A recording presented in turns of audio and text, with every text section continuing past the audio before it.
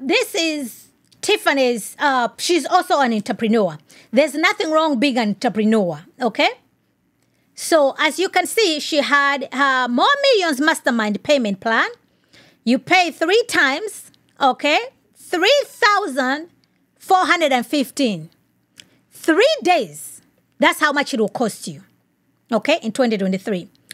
Then she had another one, More Millions Mastermind, full payment. $10,000, guys. For how long? For 3 days.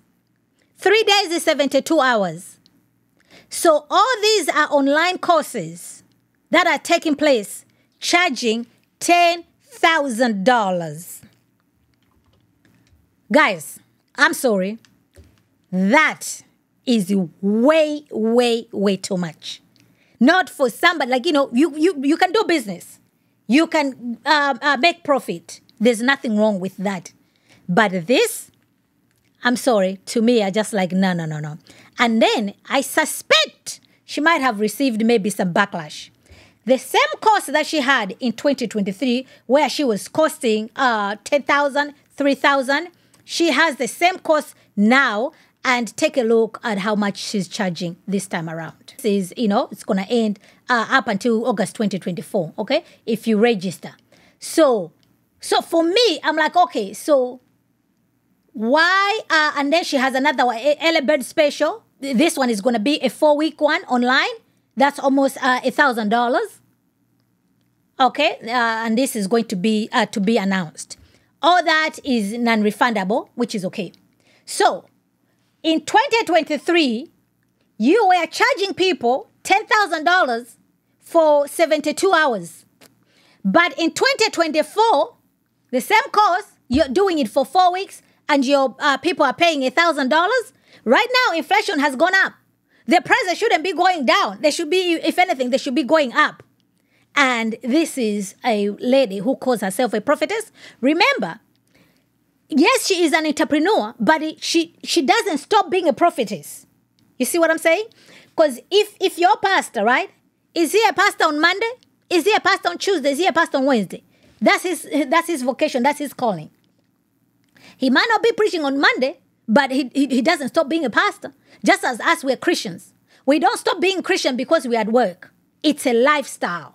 So if you're calling yourself that you're a prophetess and you do your business, and the way you're handling your business is very like, I don't know. Come on, guys. Okay? There's nothing wrong with doing business. I'm not against her doing business. But you can see, like, what she charged in 2023 and what she's charging now. I think what she's charging now, I think that's fair. Okay? It's a good price and everything. But what she was charging in 2023, $10,000 online course for 3 days, Tiphani Montgomery, prophetess. Okay, another case, okay, showcasing that Tiffany says that she is a prophetess, but she's operating in contradiction with the scriptures. So here is another clip of her. Here we go. Because let me just give you a 30-second breakdown of why we're getting ready to do it. When you go to the gym and you go and work out with a whole bunch of people, does the workout edify the people that you're with? No. Frame. Come on, whatever that thing is, I want you to put that in there for the word world. Whatever that it is, it's framed, or in other words, it's like a house that's being built. You cannot live in this thing without it being framed first. And it's not framed by cute quotes. It's not framed by memes on social media. It's not framed by your favorite Christian influencer that you're saying their affirmations behind them. It can only be framed by the word of God. So what will you do? I'm giving you the keys. You take the word of God over your situation. The word frame means to restore. The word frame means to repair something that was broken. The word frame means to perfectly join together. The word frame means to make one what he ought to be. So through faith, we understand that that man you haven't met yet, that you want to be your husband, is made what he ought to be by you speaking the word of God. Through faith, we understand that the woman you haven't met yet, is God is going to perfectly join you two together by the word of God. Through faith, we understand that whatever fell apart, God is going to restore it back for you through the word of God. See how we apply that? So tonight, I just need you to be bold enough to believe that your promise that God gave you is permanent. Tonight, I just need you to be bold enough to believe that the promise God gave you is permanent. Tonight, I need you to be bold enough to believe that the deliverance God gave you is permanent. Tonight, I need you to be bold enough to believe that the victory God gave you is permanent. Tonight, I need you to be bold enough to believe that the healing God gave you is permanent. I don't care if that thing popping back up. I don't care if it's bothering you again. I don't care if you thought you was healed last week, but it's saying something. You speak to that thing and you said the devil is a liar. God said my miracle is permanent. Leave now. Just need you to be bold enough to believe that the marriage he promised you is permanent. I need you to be bold enough to believe that that prodigal son or prodigal daughter is permanent. They are coming home. They don't have a choice because they don't belong to you. They belong to God. And as long as you are with God, he has custody over them. They're coming home. So what we're going to do is we're going to pray this for a little bit in a Holy Ghost. Now, I know. Don't send me an email about how we're not supposed to pray in tongues in public. Because let me just give you a 30-second breakdown of why we're getting ready to do it. When you go to the gym and you go and work out with a whole bunch of people, does the workout edify the people that you're with? Okay. So you just heard what she said right there, right? She's getting ready that they're going to pray in the Holy Ghost. And she says people should not send her emails because she knows she's not supposed to pray in tongues in public. But she's getting ready to do it anyway. Because the scripture says, again, if somebody's speaking in tongues, there's got to be somebody to interpret, right?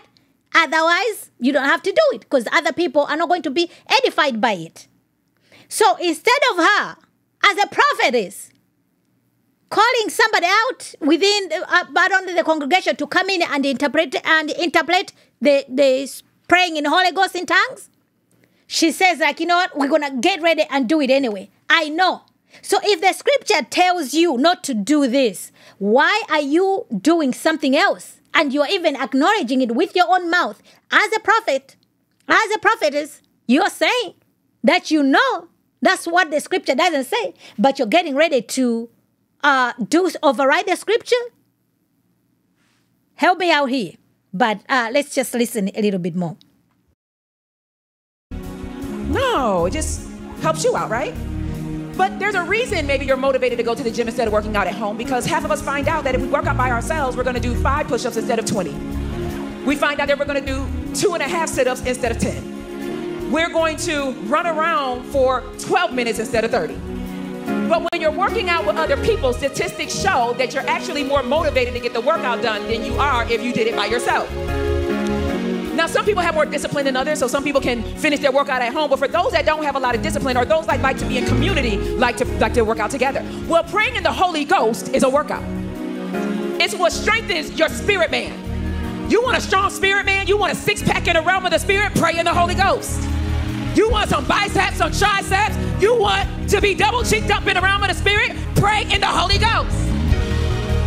You want endurance. You don't want to be winded. You pray in the Holy Ghost. You feel a little... All right, guys. There you have it. That's Tiphani Montgomery, okay? And remember, you know, other people can encourage you. You can pray with other people, okay? We are to encourage the weak. We are to encourage the faint-hearted, right? But when it's all said and done, you are going to be standing alone on your 2 feet before your maker and giving an account for everything that you have done. Okay?